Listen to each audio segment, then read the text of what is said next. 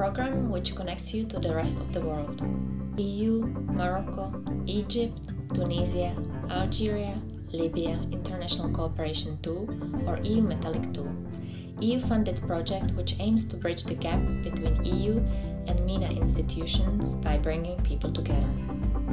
The EU-METALIC II program provided scholarships to 220 scholars at undergraduate, master, doctorate, postdoctorate and staff levels for a period up to 36 months over the past 4 years.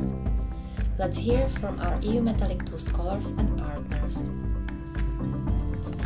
For me, one of the most memorable experiences was mainly meeting so many people that come from so many different cultures, and also the fact that you become your own parent. You have to deal with a lot of factors that you didn't have to deal with before, whether it's shopping, cleaning your room, studying. You have to organize everything, and you really grow as a person. You discover yourself a lot. I think it's a very valuable experience. Some of my most memorable experiences were being part of the partner team. They gave me my own workspace, which meant a lot to me because I felt valued and I had somewhere to sit every day when I went into work. They made me feel really, really welcome, which was very important to me.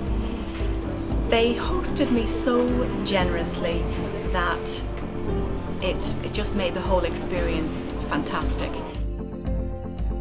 I made Italian and international friends, and this helped me to discover the European culture and in particular the Italian way of life. I think we all had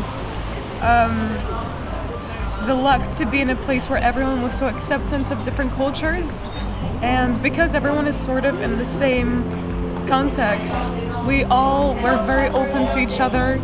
We exchanged things that we know from our culture, but at the same time we knew that we were here for each other, and there was no racism, no fear of someone who's coming from another place. It was we're all together like a family, and I think that's really beautiful. I came to Rome in 2014 speaking little Italian, and after taking Italian classes at La Sapienza, I am able to communicate almost in a fluent way in what I consider now my fourth language. My visit was successful actually in different and many levels. This visit gave me a good experience in a new area of expertise, phytochemistry, which I will use for myself and for my students when I return to my home university. This mobility visit actually also gave me a chance to contact people and exchange ideas and thoughts and make friendships with them. Being a La Sapienza student has helped me achieve a substantial improvement and maturation of my research method. I also had the chance to attend a number of conferences in Rome outside the university, like in the Center for American Studies and the American Academy in Rome. I was able to present a paper in an international conference entitled The Experience of War in History, Folklore and Literature.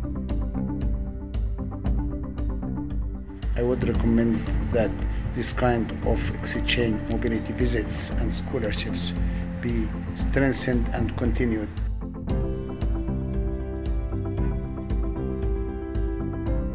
Would I recommend it? Categorically, yes.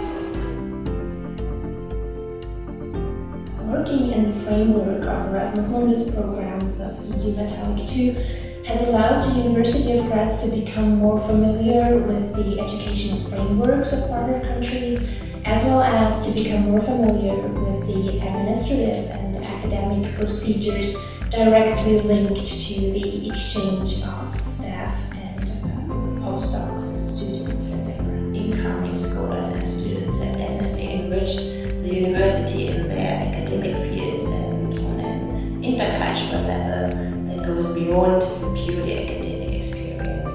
The same is vitally true for our outgoing grantees, who have been able to enlarge the scope of their studies and their research immensely in collaboration with their counterparts. I'd say that programs such as these are a success story for all the universities involved, and definitely benefit not only the grantees but also the institution as a whole. First of all, I have to say that Erasmus Mundus program met an enormous success since its launch in the Mediterranean and in my country in particular. The project put objectives corresponding to the mutual enrichment of the countries of the Europe and others, not only in the academic field, but also in educational, cultural and economical ones. We would like to thank our joint coordinator SIST for their support throughout the project, as well as all partners and associate partners for their cooperation. And finally, we wish all of the scholars the best of luck in their future career.